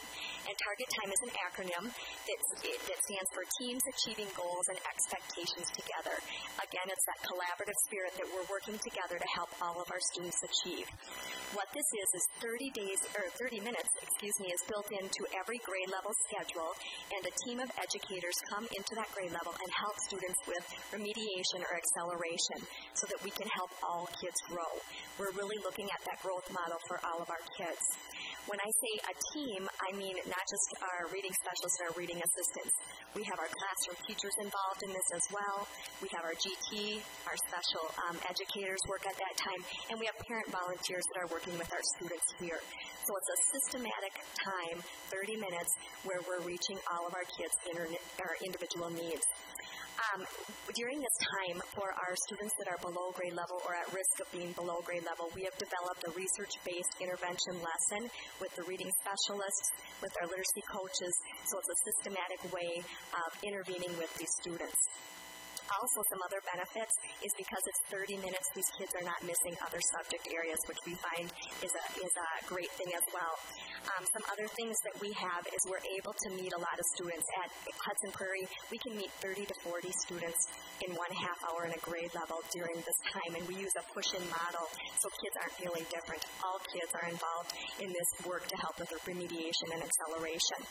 And also, we have the most highly qualified people, our teachers, that are helping with these intervention strategies. So we're very proud as a principal team and a team with all of our literacy facilitators and reading specialists working on that Target Time intervention block. Another key action, because we have this Target Time intervention block, we are able to provide more balanced instruction to all of our readers. So during Readers Workshop, when we're doing guided reading, we're able to meet the needs of all students on a regular basis. So we are both accelerating students, and we are both remediating students and meeting students at their own level. So we're very proud of those two actions. Thank you. Hi, earlier this evening, Mary talked about our common planning time, and it's one of the two structures, the other was the Target Time, that we really had to change as we move forward with the work that we want to do with students. So it took a lot of work to come up with a plan that didn't cost the district any money. A lot of hours were put into it, but to be able to come to a plan that was able to allow us to have 45 minutes each day for every classroom teacher grade K through 5th to meet. So, for example, in my building, from 2:50 to 3:35 each day, 3rd grade teachers are available to meet with each other. So that was really, really an important thing to do. We didn't have that before in the system. So talk about something that we needed to allow teachers to be able to collaborate. When we came and talked to you in August, and we talked about individual successes that we're having in our buildings, and we mentioned department successes, grade level successes, but the piece that we could trace that back to was the collaboration that was taking place. Now, at the time, we didn't have the structure in place to have a really high level of collaboration in all of our grade levels. This common planning time will allow us to do that. Now, as administrators, intuitively, we knew how important that was, but this past summer, many administrators in the elementary team, along with some teachers, went to hear Doug Reeves, who's nationally renowned as far as school improvement, not only as a speaker, as a researcher, but he talked about what is the biggest influence on moving teacher practice forward. And it's not their undergraduate degree. It's not, their professional reading that they're doing. It's not even once they're teaching their graduate degree, but the thing that moved their practice forward the most was the advice that they got from colleagues. And so we look at now having that available for staff to be able to sit down, to be able to work with each other and to kind of solve problems with students in their learning. We're really excited about that. I wanted to give you an example of how we're using that common planning time. So teachers now have, that day 6, they have 45 minutes each day available, but on day 6 we really have structured it because we know some staff aren't used to that collaborative piece yet, and so we have protocols that we're using, and one that we used this fall was to allow them to actually administer one of our reading assessments together with one student. When that student was done, obviously that student went to music or art or Phi-Ed, and they didn't stay for the discussion. But then using the protocol, the teachers were able to ask, okay, were we consistent in giving that assessment? What did we do that was similar? What did we do that was different? And if I was that student's teacher, what information would I take from this assessment to drive their instruction? What would be my next step with that child? Led to some really, really deep conversations, and then they were able to say, okay, I feel pretty good with how I'm giving this assessment. I'm pulling the right information from it. I know what to do with it next. So that's one example of how we're using our day 6 collaboration time. So right now we're taking the day 6, and that's one that we're structuring, but what we're finding is they're using those other days. They have time to pop in, ask questions, talk about curriculum. So that's really exciting. I wanted to end with one thing as far as some reading that I had done about this collaboration piece, and it's the idea that we have many veteran teachers, and in the past, they benefited their classrooms. But other teachers didn't get to benefit if they're not having these conversations with their expertise and knowledge. So when they leave, that's gone. This collaboration time lets us take advantage of that. Now the flip side is these veteran teachers also get to hear from newer teachers that may have new ideas or innovative ideas that they would not have thought of. So that's some of the pieces that we're really excited about now having the structure in place 45 minutes a day for teachers to collaborate. Dolph provided you with a really great example of using data in that common planning time. In order to help teachers focus their discussion during that common planning time, we knew as a team we needed to get the data together in a way that was efficient and timely and visual for teachers to use. I'm going to share with you 3 examples of how we're working on that, and it's still in process. The first one is our kindergarten team of teachers. 6 of them are individuals that I worked with on the assessment team, designed and developed sort of a baseline assessment of the essentials that they thought they needed to know about an incoming kindergartner in order to help them be successful through kindergarten and starting 1st grade. They talked to 1st grade teachers and looked at some of the older assessments they had done and then implemented a couple of new ones. In compiling the data this September, we discovered that, for example, nearly 50% of our incoming kindergartners already have an understanding of 11 of the 13 concepts about print. That's a pretty important statistic to know because we had recommended then that we no longer assess that, take the time to assess all that in the beginning, but we incorporate it into our instruction so that we can target the students that really need that attention. That's one example of using data for timely decision making. A second example is due to the efforts of Amy Hamburg and Dave Grambo putting together an Excel spreadsheet with formulas that all of us can use as principals to put together our district-wide data goal, but also to sort in several different ways students' progress and growth. And that color-coded visual chart has been really helpful to us in making our decisions about the goal and also in kind of targeting pockets in our district that need attention, focused attention.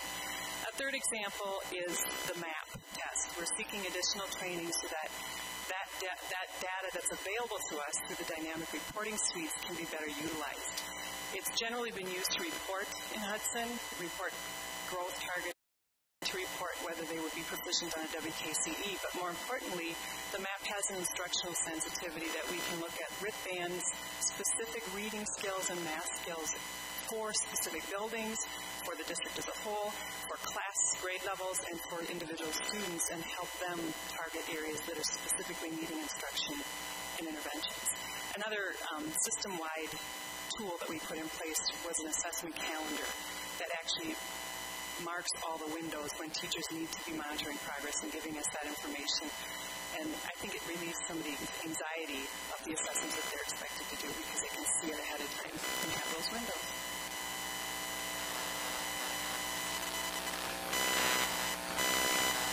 We've also we're looking at increasing rigor at kindergarten while implementing a developmental readers workshop. The elementary principals have been talking about increasing rigor and also aligning the reading curriculum more with grades 1 through 5. We did that this fall. We implemented an alignment with 1 through 5 in our readers workshop format. And the benefits of that include an increase in, sorry, this is my train of thought.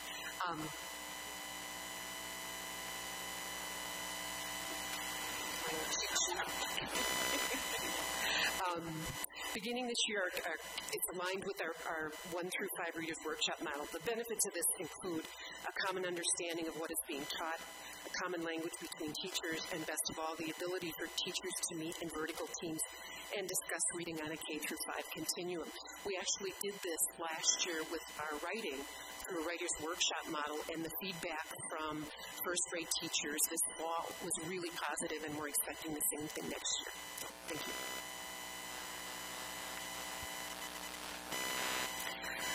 Mary? No baby? Okay. I think it's appropriate while we're talking. Okay.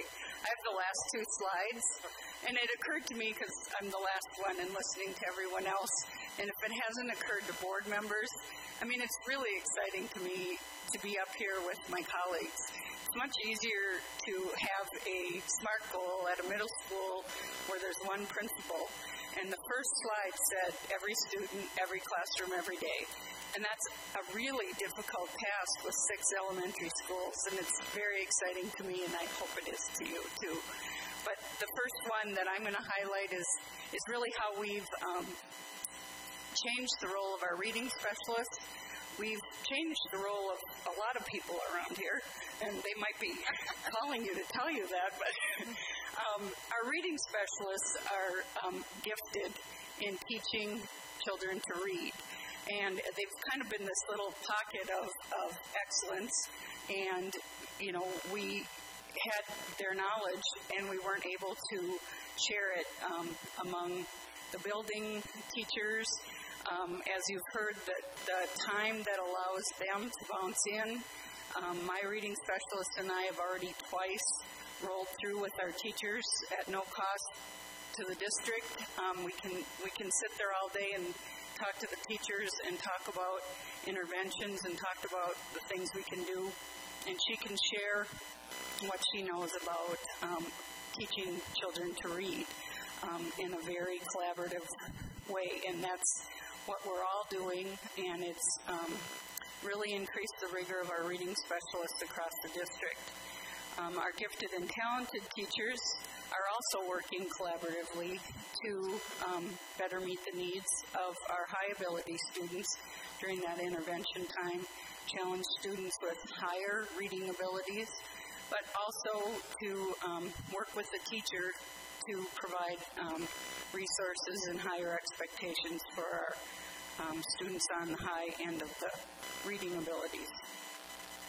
We have two things district-wide that we've implemented. Our reading specialists are helping with those in all of our buildings. We've beefed up our at-home reading program, as well as tried to provide resources for those at-home reading books. And we have a literacy connection that is actually volunteers as well as parents, community members. I heard one principal say high school students come in.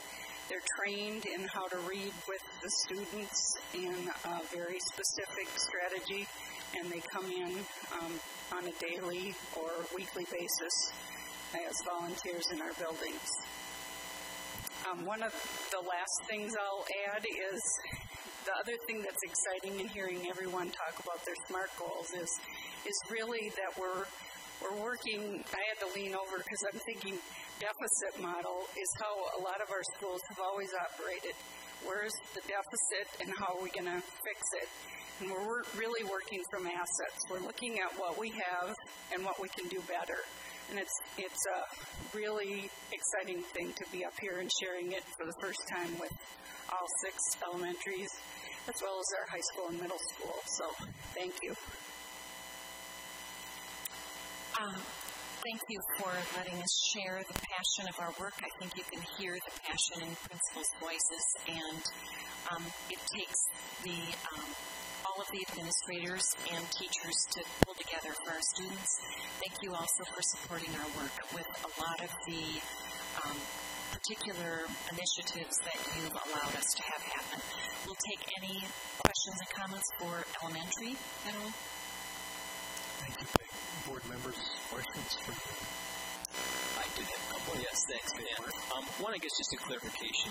Make sure I understand this a little slower than most. When Dave was going through the reading goal, it sounded to me like we were just kind of framing it a little bit differently, talking about our students now at 31% at the spring target now in the fall, and that the spring target the reach will be the 83%.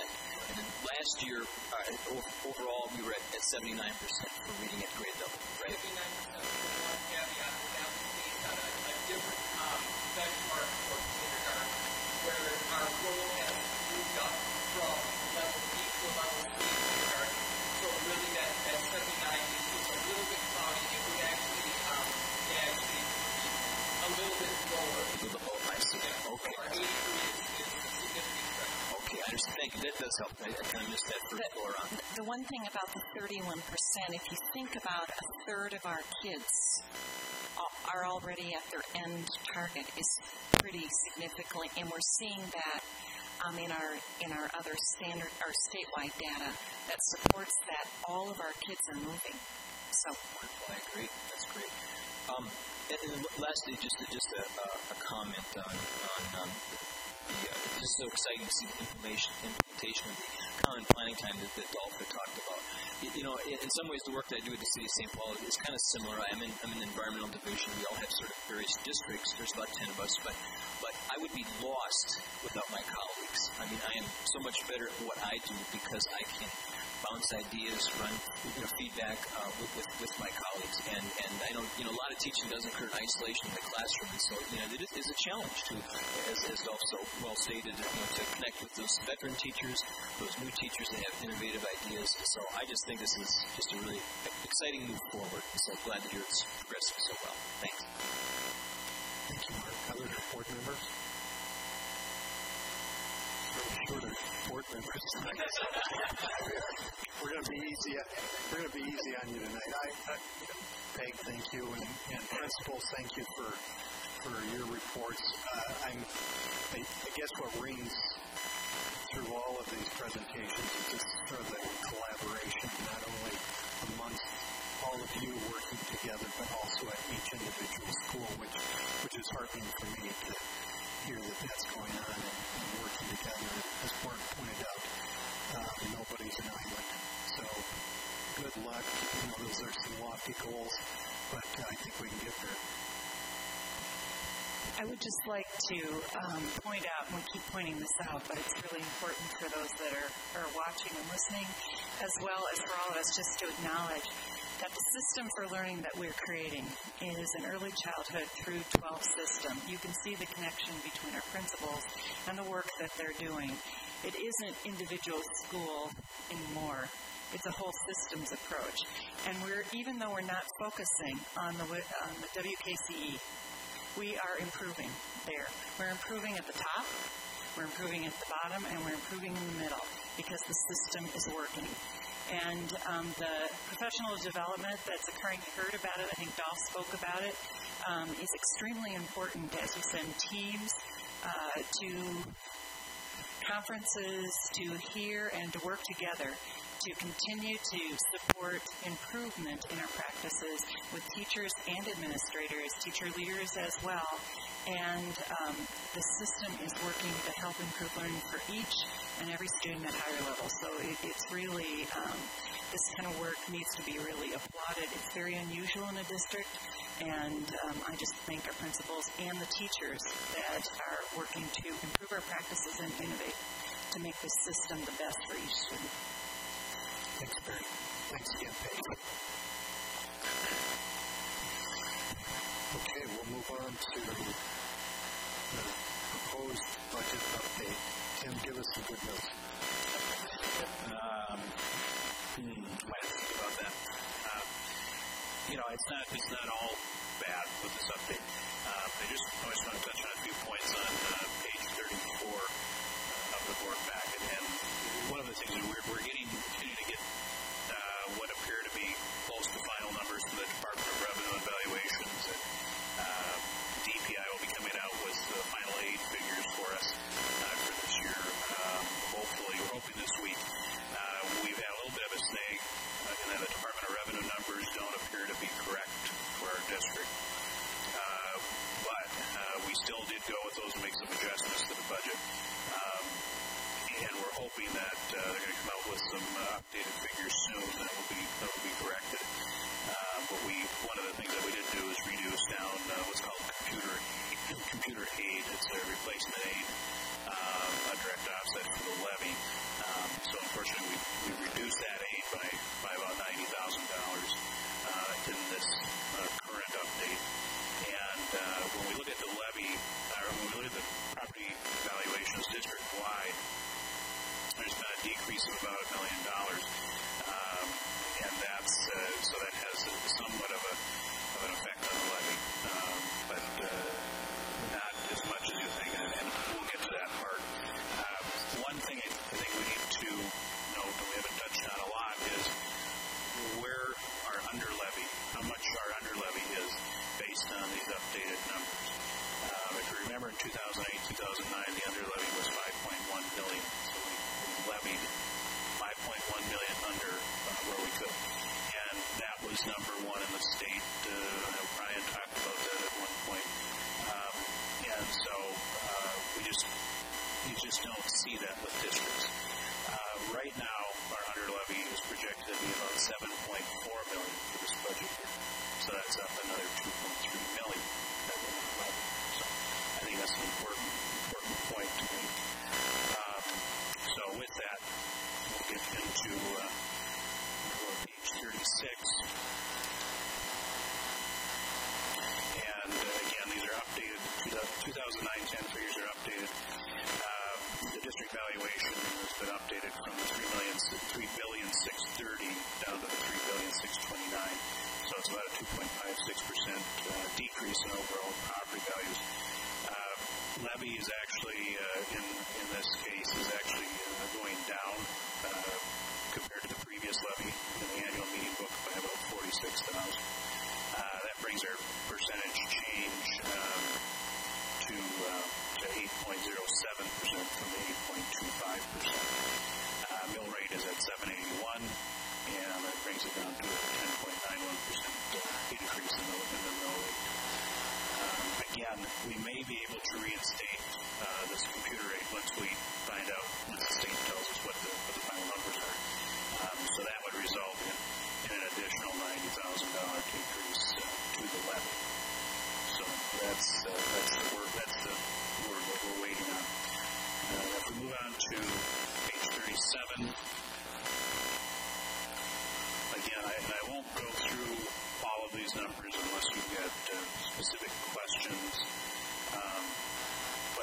we have, certainly a lot of different changes with some of the stimulus reporting and the accounting. So there have been some changes and some adjustments under the 0809 unaudited figures, but the overall revenue and the overall expenses have not changed. It's reclassification of certain things.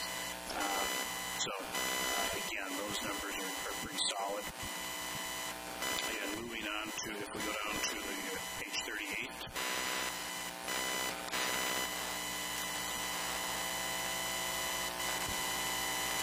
We've got total expenditures now for 0809 of $49,683,000 versus our budget, our 0809 budget of $51,436,000. And then you can see the 910 budget of $49,326,000, which is a $2.1 million increase over the 0809 budget.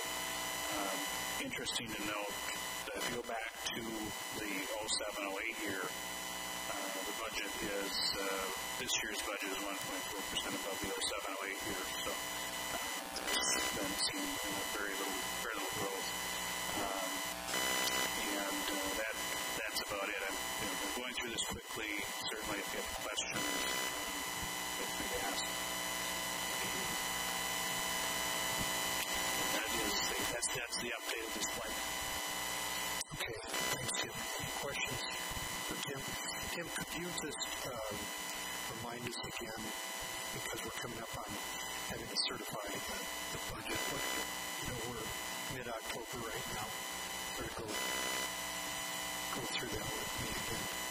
About which part? The deadlines in terms of certifying the budget, that's... Right, we got our meeting, October 27th meeting to certify the levy and the budget. Okay. And that there's a requirement that all districts have that certified by November 1st.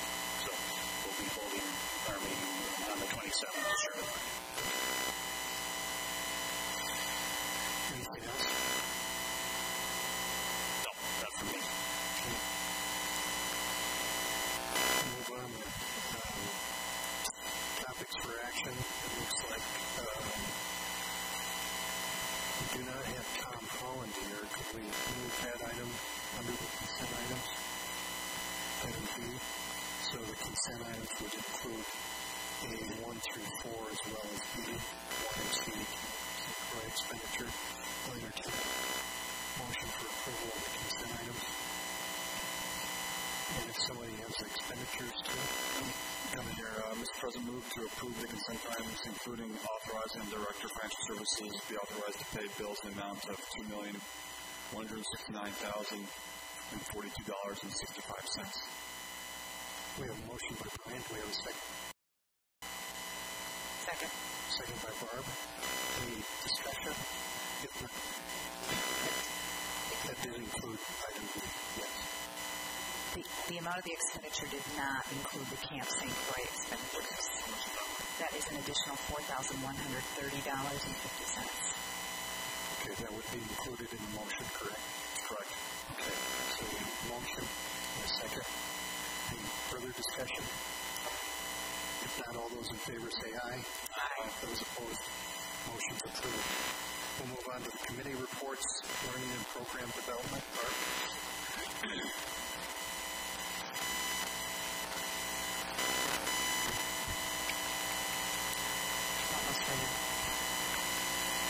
Okay, so the Learning and Program Development Committee met, as you can see, in September, and we had a few things on the agenda, and so bear with me. I have to get to the right page here.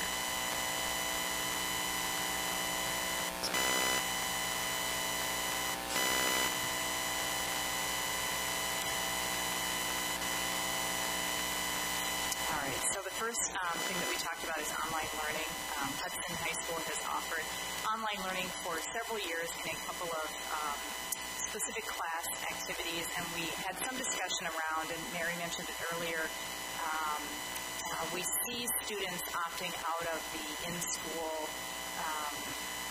opportunity to do online courses, and so there's a longer-term, more strategic discussion going on around what do we want to do in that arena. In the meantime, we continue to explore online offerings as really a way to augment the courses that we're able to offer in the high school setting. And in particular, I know Sandy and Principal Lucas are looking at places where we see students taking courses at River Falls through the Youth Options, that's what it's called, and trying to facilitate taking those courses in the high school through an online option. So, the second thing that we talked about as a committee is the National Clearinghouse, and we will implement that and begin to use that data this year. What it will allow the administration team to do is to take a look at our graduated students, and through this National Clearinghouse, which is essentially an enormous data warehouse of high school graduates, is to understand what they have done post-high school, both in terms of where they might be attending post-high school schools, as well as what sort of degrees that they have earned. And it's an extraordinarily low-cost option. We do some things on our own right now, but there's some question as to whether we're able to gather all the data that might be relevant as we try and assess really how we're moving in terms of our goal of having all students attend post-high school education. The third thing that we talked about briefly was the SMART goals, and we talked about how the SMART goal presentation would work tonight. We've already seen that. And then the last thing, there was Principal Mitchell joined us and talked a little bit about the new teacher mentoring program. And one of the things that they highlighted was that in a new teacher mentoring scenario, it's really not year one that's the defining criteria, but actually year two. So there's a heightened focus this year on having a second year of formal mentoring with an existing educator in the district as a differentiator and a way to really attract and retain talented educators in the district. That is our report. Any questions? Thanks. Any questions for Brian? If not, thank you. We'll move on to Finance Committee. Thanks. Met on September 28th. First item was just closed session, talk about negotiations with the union groups. The second was reviewing some of the budget information for 09 and 10, including certification. To already cover that. And then was how we allocate how we allocate some of the expenses for the after-school care. So, okay. Thanks, Brent. Any questions? Okay. We'll move on to Governance and Policy Committee. That's my committee. And we also had a closed session item having to do with considering the educational record of a specific student. And then we looked at some proposed new policies which were approved tonight, and those policies emanated out of a civil rights audit by DCI. That's what motivated many of the changes that took place. We talked briefly about our upcoming board work session. That's the end of this month. And we're going to be working with WASB with that session. It's going to be a Saturday morning session of the board. And then a school crossing guard resolution that we talked about briefly, but it will be coming back to the board for consideration in November. So, any questions? Mark, Personnel and Negotiations Committee.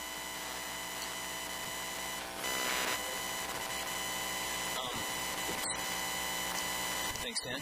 Yes, the Personnel Committee met last week. A pretty short agenda. Basically, Nancy Sweet went through the 08-09 comparison to 09-10 staff.